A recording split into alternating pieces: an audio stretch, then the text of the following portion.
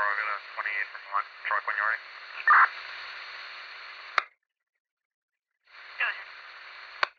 Here's a line truck, White Lincoln X-ray 985, should come back up heading to Boulder.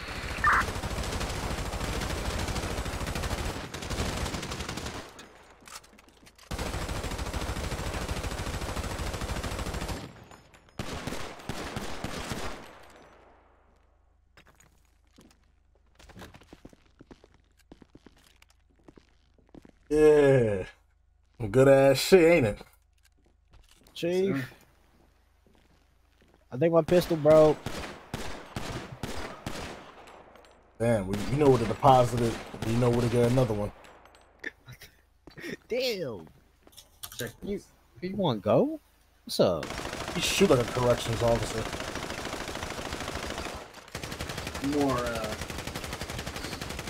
More accustomed to a sniper, sir. Oh, okay. Well, I mean, you could try to put an order in, see if you get one of those. That'd be kind of nice. That I'd appreciate that, sir. Would be awesome. But I think you should put that in my hands, Chief. You know I'm the best shot. No, you're not. Here you guys go. That's why I said let's go ahead and let's put this shit up. Neil, get my ammo.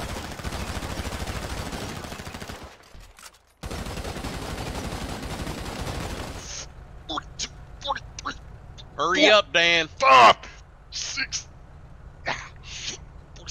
40. Maverick, go ahead and get in that 50. Maverick, go ahead and get in that Let's go. that cruiser right here.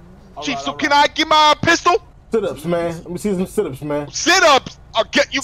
I'll get right on. Ask Chief, he'll give it to you when you're ready for it. Sit down and give us goddamn sit-ups. 1, This 2. goddamn motherfuckers McClain. Who'd you hire? 3. How many, Chief? How many you want? Asking questions. All right. 5. Maverick, we got a problem. Damn, I don't really have abs. 6. Shit. 7. I tried to goddamn get on the radio and talk to If it ain't hurting, it ain't working. 9. Yeah, overall, I'm seeing good work. I'm definitely seeing you guys follow the protocols and procedures of how the traffic stops should be done and conducted. Let me tell you guys something right now. Take advantage of the MDT at all times. I know it's a little complex, but I want to say that Carter actually has a pretty good idea of how it works. Listen, as soon as you're getting ready to pull somebody over, just make sure you take advantage of getting the sights of one thing and one thing only. That's their license plate. So before you even like go over to like the the window, anything, just make sure you guys write that down. The MDT might already have it logged because of the way how the system's set up in the vehicle, the way how it can like scan everything. Just make sure you get that license plate number. Once we have that license plate number, we have everything. So don't even stress it. If you don't have the proper backup, or if you don't have the fastest patrol vehicle, hey, listen, make sure you just document that basically they were resisting, they were non-compliant, and get a warrant out for their arrest. If you're just doing your regular routine of just traffic stops and giving speeding violations, anytime you get someone who wants to try to play chase me, don't sometimes it's not even worth it. Especially, let's be you to handle that part. You make sure you know your roads, your streets. Make sure you know what side of town you're on if you're gonna start pursuing a chase. But definitely, most importantly, get that license plate. Once you get that license plate, you'll start noticing that it's easier to do your reports and paperwork, especially when you're at a crime scene. Any crime scene you're at, any vehicles you see, just start documenting it. Because listen, that MDT can do a lot of your cop work for you, as long as you get a license plate, a first name or a last name. I make myself clear? Yes, sir. Yes, sir. Yes, sir.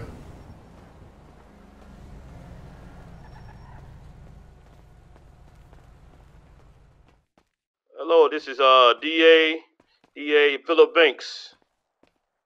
This is McClain, Chief of TCPD. Yes, yes, sir. I reached out to you, man. We got a case that y'all sent up to us. I wanted to see if I can stop by the police department and go over some of the facts with you and I believe it's Winters, Officer Winters, if he's available. All right, no problem. I'm gonna shoot him an email, and I'm already at the station ready, so you can go ahead and come on by, y'all. I'll be at the front waiting for you. All right, I'll be there momentarily, sir. All right, no problem. He did his job, got him processed as soon as possible, but it was definitely good work on Winters. However, I will be sure to interview Winters and ask him how did that go, so that I can update you on everything. Probably get him to update his report a little bit because it was pretty brief. Let's see. Let me see. Yeah. I got a message.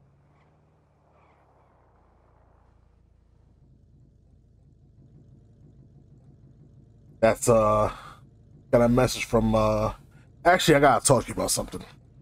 Oh yeah. Go ahead, sir. So we should have notified both you and Reigns, but we got a guy that we're kind of investigating. We got to get a warrant to raid his property. We're still trying to like look that up. He was associated with one of the Green Flag members. I don't want to like. Actually, I'll tell you his name. He goes by the last name of Marshall. We did arrest him. We only had a little bit of information on him. He only had about 30 bags of crack on him, but he did have $30,000 of marked money as well. But we lately we've been going. I can't disclose too much of what the detectives do, but I'm just notifying you ahead of time that we're gonna probably need both you and Reigns present the next time we probably go to City Hall and meet with Judge Boone and Miss LaRoux, because we got denied the first time. It seemed like Boone was probably trying to cover his ass.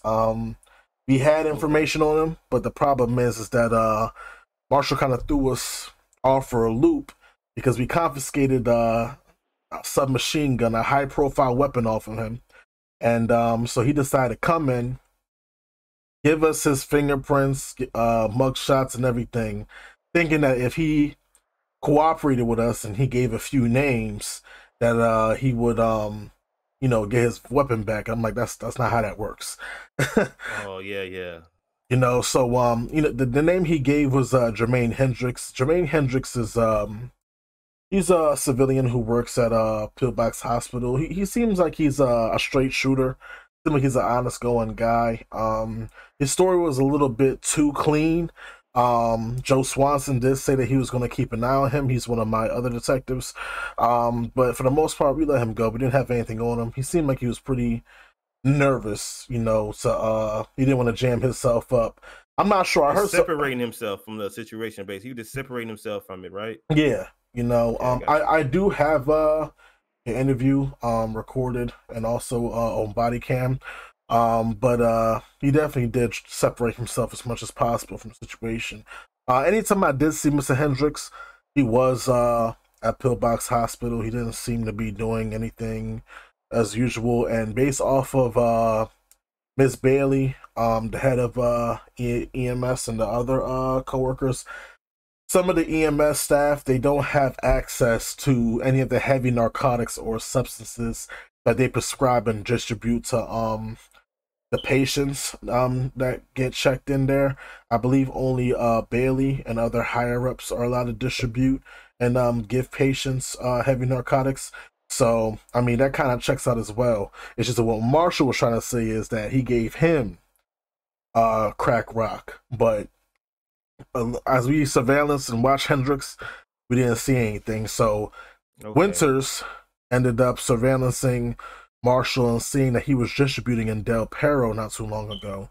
So right now, we're just trying to get a little more surveillance, trying to observe his property and observe him, and see if he could get as much tangible information off of Marshall and properly build up that case so that we can possibly pursue that raid. But for right now, we're just backing off of him. We're giving him a little bit of air so that Boone could be a little more lenient on us. But right now, Boone's pretty strict on us going in that raid. I mean, don't get me wrong.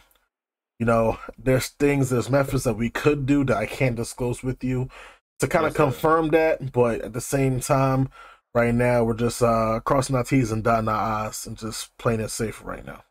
That's exactly what I was about to say. Because you know, as far as us DAs, we on the same side. You know, as far as making sure that you know, make sure everything is done right. And as far as this, you know, just when you get your information together for the judge, everything, man, body cam footage, multiple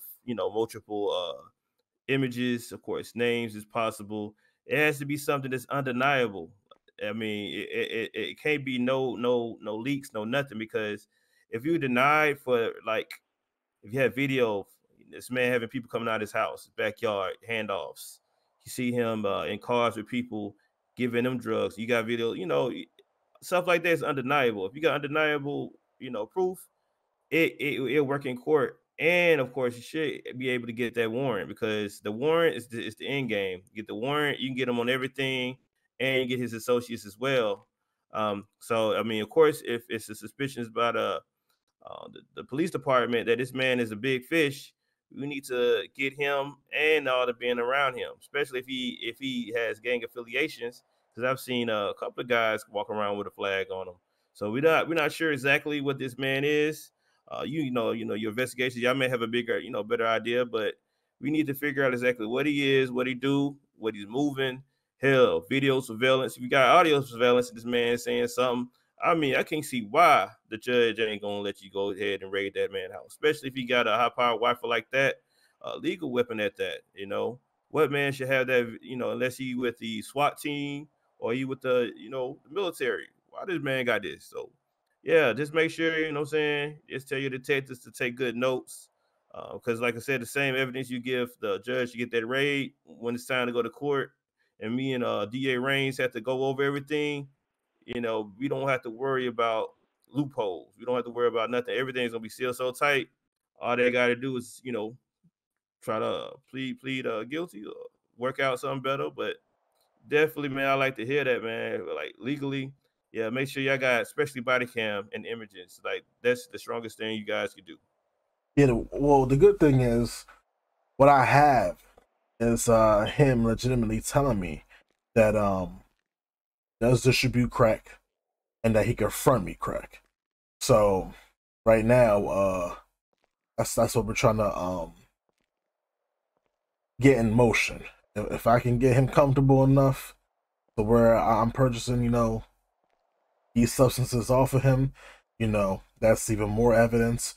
But right now we're just taking it slow, trying to get him comfortable, and we'll bring this to Boone's attention. So we're gonna build up that case a little more, and we'll go from there. But yes, for sure. Like if you ever need anything, any cases or whatever, man, you know what I'm saying, you can shoot them off to DA Raines or me, the assistant DA. We make sure that we get it going and get it on the docket for us. And yeah, if anything, as far as if you have any kind of investigations that y'all got going on, and y'all need to make sure that legally y'all within y'all rights, and you can get that warrant.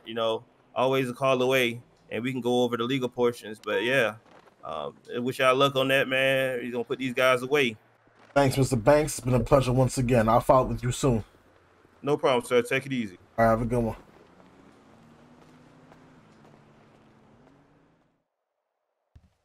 Meet me at the apartments at 722. 722? 722, yeah. Meet me at the apartments. All right, I'm on my way, bro. Bet. All right, so boom. You hear me? I hear you. Hey, listen, it's dark at night, so driving something dark. Alright, got you. I'm going to be around the 722 apartments area, but whatever you do, just hang back. You know what I mean? If you don't hear no gunshots or no fuck shit, you know what I mean? Just lay low. Alright. Just home, text me the area again. It's 722. 722? Alright, bet. I'll be somewhere close. Alright. Alright.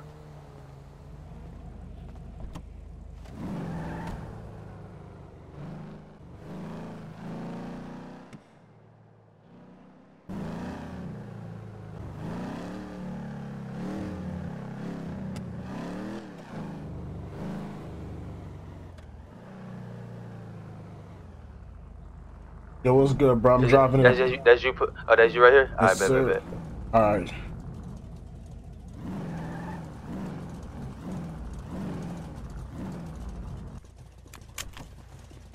What's good, bro? What's good, bro? So you mean to front you this or you got the 20 right now?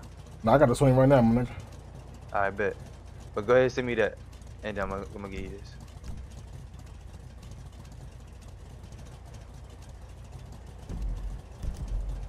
What's your ID, bro? You got butt all over you, by the way. 36, bet. I'm gonna go change.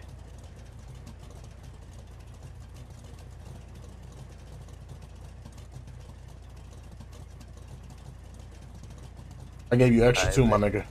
nigga. Bet.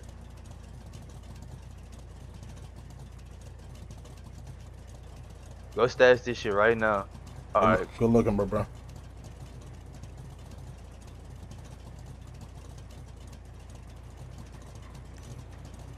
There you go.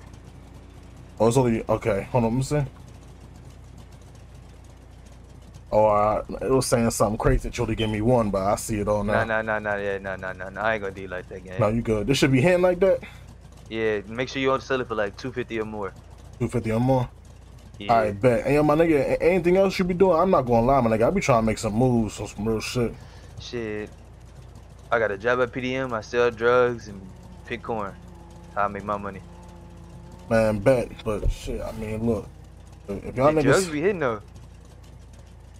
what, all that shit. And the people, yeah, all that shit. And the people offer more if you sell when the cops on. But just, you know, be safe. Alright, good looking. I'm gonna let you know how much I make off this shit in my holler back at you up. I bet. Alright, be safe, my nigga. Alright.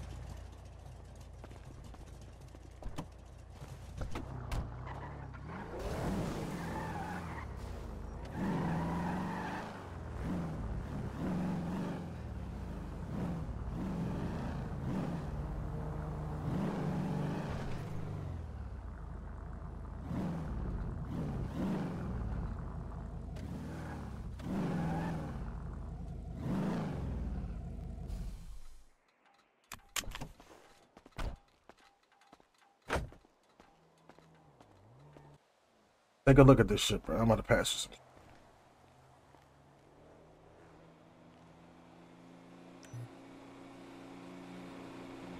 See how much? See that shit, nigga? Oh Lord. Mm-hmm. He said he had more. Man, he didn't say all that, but listen, look. He fronted me that shit, gave me that shit, you know what I'm saying? You know, and look, gave him the bread. You know the bread would have been a straight, you know, giveaway if I ain't had that, cause you know, Yeah. he kind of sounded like he was a little paranoid, but once he seen I had that money, bro, he was straight. I mean, so, you know, I mean, the best part about it is that look, we got proof that he be moving work, he be moving weight, bro. So you know, I mean, I'm still trying to get footage. I mean, I don't know, like, I try to get close enough to him to where I could probably, like, you know, go to the crib, meet him at Grove or some shit like that. But at the same time, all he told me is that, you know, he's selling the side. You know, he do his little crop hustle on the farm, and you know, he be selling vehicles at PDM. So I'm not really sure how close we could get to him, giving footage of him and gang affiliated members inside of his property on Grove Street. But here's the thing, you know, I met him at the apartment complex. So at the same time, I don't know. I think you gotta find another way to get this guy, because at the same time, most likely he probably got stuff stashed at his apartment too. So we don't want to make that move, push all the way to Grove Street. He probably got to wait in his apartment. So what's the next step? You gotta have a meeting, man. It sound like me, Winters, the district attorneys, y'all gotta sit down and just have a meeting about this thing. Because if we get a warrant for anything, bro, we just gotta do it the right way. You know what I mean? We just, either way, we got enough to hold them. You know what I'm saying? We got enough to hold him. At the end of the day, like, you know, I could meet him again, have officers, you know, come watch us, confirm the sale, and they could just crack down on us real quick. You know what I'm saying? Yeah, that sounds smart. Yeah, we could still get him either way, because that was a confirmed sale. So if I make that move and I call him again, some work, we can still get him either way. But I don't know. I gotta sit down and still talk to the district attorneys in Winters more about whether or not we should get that warrant or not. Because I don't think the raid will be the smart idea if we don't have I don't know. We just need a little more information before we could push into this house. But right now, the only information I could get is that he do got that work and he moving it. Alright, bet. Yeah, man. Alright, so look, that's what we about to do. We gonna split up. And I'm gonna push back the PD and I'm gonna get back in uniform. I just got a way of doing it so I won't get caught slipping out here. Alright, bet. I'll see you in a little bit, bro. Alright.